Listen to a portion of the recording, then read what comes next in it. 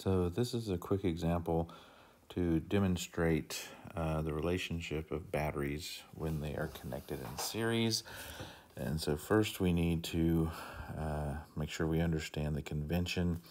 So we need to understand our path of travel. So for example, from this point A to point B, if we're traveling in the direction from A to B, then we will look at the battery, and you'll notice that it's a long line, short line, long line, short line. So if we encounter a long line first in our direction of travel, then that's going to be plus voltage. So now if we're going from B to A, then we see we would encounter the short line first, so then that would be a negative voltage. So as we travel along the path, we just add up our voltages accordingly, and there'll either be a positive voltage or a negative voltage. So let's look at a quick example when we do this. So the first one they ask us to calculate is VAD. So doing that here, VAD, we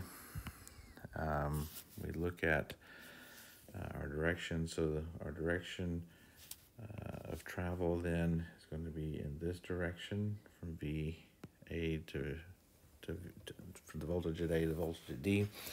And so as we travel along that path, so I'll just go down it. We've come into this, counter this first battery. We hit the long line first. So we're going to write this as VAD. Get my pen right. So we're going to say then that VAD is going to be equal to the first battery, which we said was plus 10. And as we continue down this path, we get to D, but we cross this next battery, 16, and we hit the short line first. So then that's going to be minus 16. And so when we calculate that out, the total is going to be minus 6 volts. So the voltage going from A to D then would be minus 6 volts. So the next one we want to look at is going to be VCD. So I'll put that right here.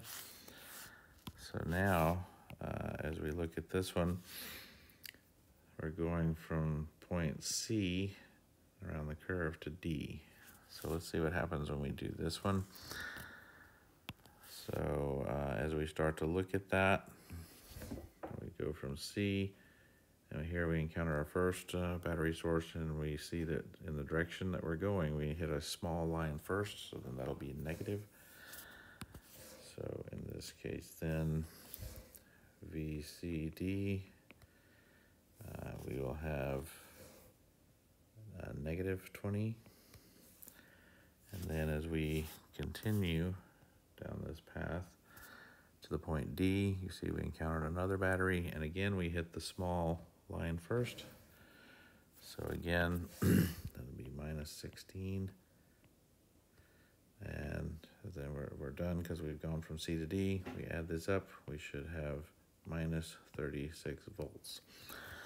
So that means if we were to take a voltmeter and put one lead on C and one lead on D, we should measure negative 36 volts. All right, for the next one, we are going to say VB. And so when there's only one letter, that means we follow the path to ground, which in this case, ground is this symbol here. So keep that in mind. So if we look at this one, we start with point B and start to ground. So here's our first leg, and you see we encounter the little line first. So it's a minus 16. So our VB then is going to be minus 16. And then as we continue, one more till we get to ground, You'll see we hit the long line first, so that's a positive. So then that's going to be plus 8. And so when we add those up, we should come up with a negative 8 volts. And then finally, we want to take a look at VC. So in this case, we start with C and go to ground. So let's write that. So VC.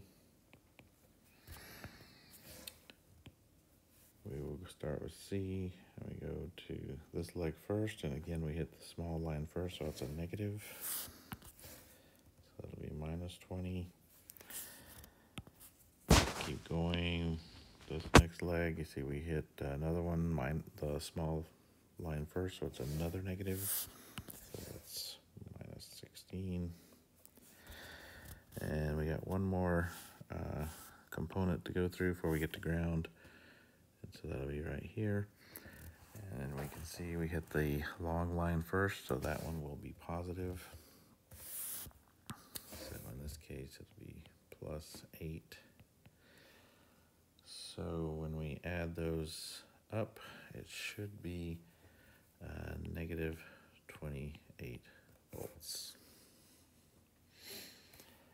And then finally, if we want to look at the last one that they ask us to look at, again it says VA, so I'll just reuse my yellow. And let's see here, we have VA. So if we start to look at that, we start at this point. First component we hit the long line first. So that should be a positive 10. And then as we continue down, we hit the small line first, so that should be a minus 16. And then finally, we hit the long line first on this battery, and so that should be plus 8. And so when we add all of these up, we should get 2 volts. And so just a quick example showing how batteries in series relate to each other.